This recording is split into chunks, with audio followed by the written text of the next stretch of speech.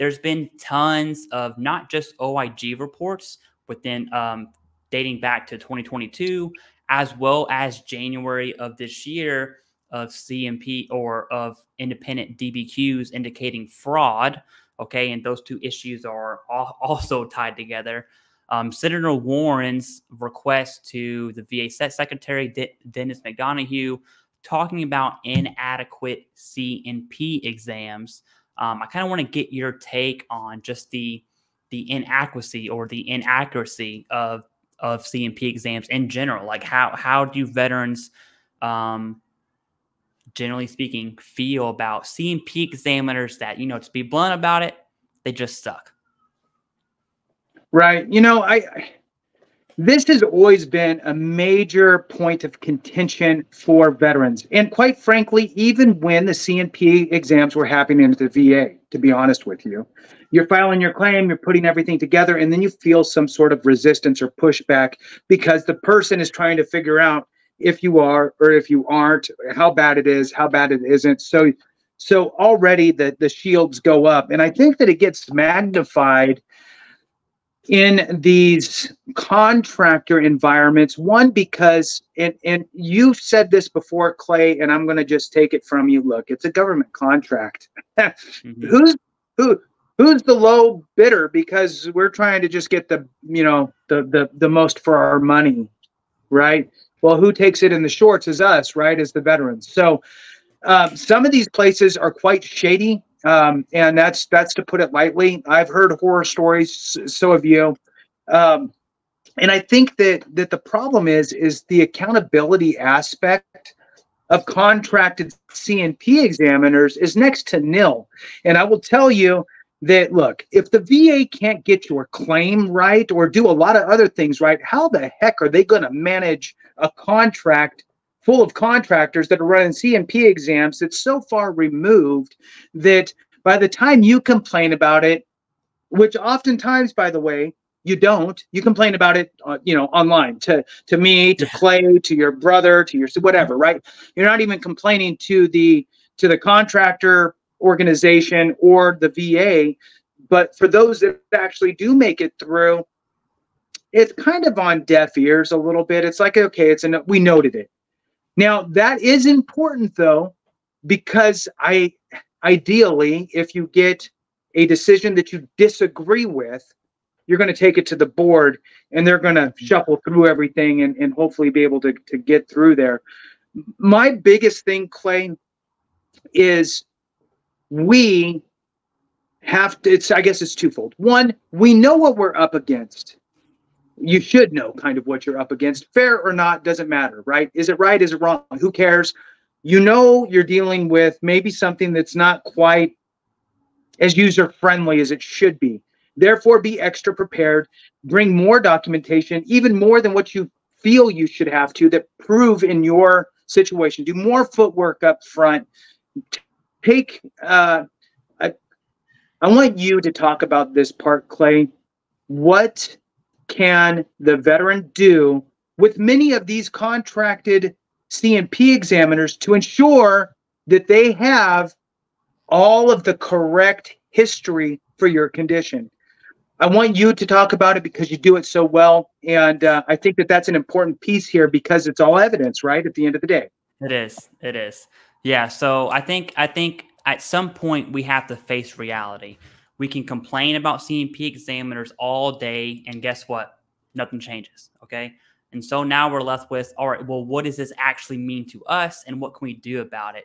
The answer is nothing, with the exception of really building that evidence-based claim. Okay. Some would call it that a fully developed claim, which is the goal, but a private medical opinion, a private DBQ is not required. So I would argue that, hey, you get as close to that line as possible with medical evidence or with evidence in general. And one of the main things I see veterans do is they misinterpret the word evidence, saying, well, I had a diagnosis from the VA. I was on medication. I was on treatment. I was on this. I did physical therapy, whatever that looks like for you, which is correct. It's all medical evidence, but it's not the whole picture. You still need the in-service event. the in-service event or the evidence from service, okay? Your time in service acts as the foundation for the nexus. And so it really comes down to, all right, I'm going to have a poor C&P exam. I need to build my claim with my evidence from service, with my current evidence, and present that to the examiner in a way that they cannot ignore medical evidence. In the event that they do, which it does happen, but not often, we have the appeals process with the higher level review, which is effective if and only if the veteran submits the evidence, meaning the big three, the in-service event and the current diagnosis. You know, I think in military planning, we have to make assumptions to continue planning. I'm sure we've all made assumptions in our military time.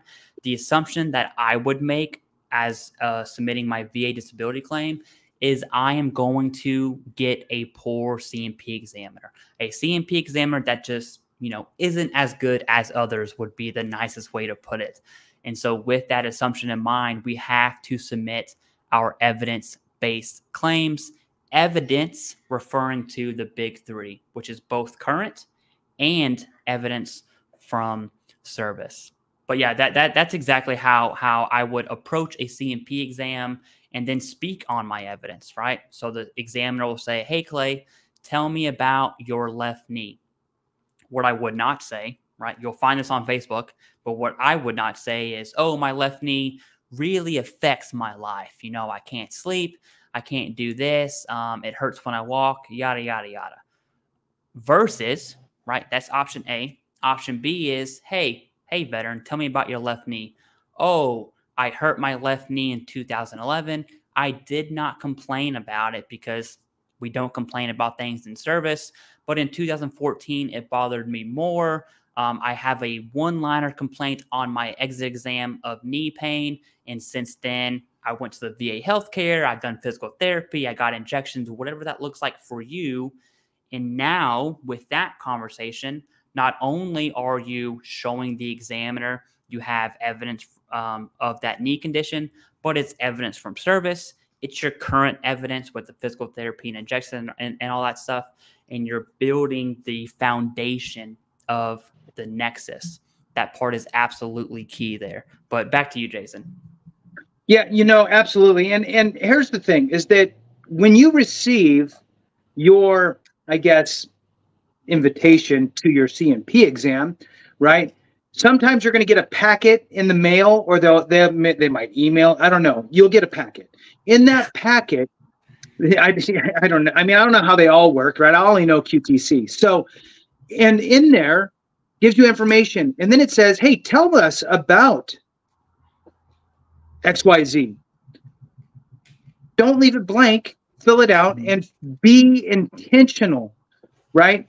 What Clay's telling you here is hit your nexus, pinpoint your nexus. When did this first happen? When did this first occur? When did you first exhibit issues with whatever it is, right? Should be in your time in service. If we're talking about a service-connected condition versus a secondary, right? There's so much nuance that we could run down that 1,000 different ways too. But primarily, we're talking about in-service connection for your primary condition. Now, you're also going to explain your signs, symptoms, durations. All of that type of stuff is in your schedule of ratings for that condition. Now, obviously, some of these things are going to have range of motion things, like if it's the knee or the back or what have you. But if it's migraines or GERD or that type of stuff, you're going to want to articulate how it affects you. And every single condition has its own criteria that the VA is looking for to assign ratings. Okay, it's not one line covers them all. It really affects my life. That's nowhere in migraines. That's nowhere in. Now you can use that after you say everything else. Yeah, it really affects my life because of all of these things that's in the schedule of ratings, right?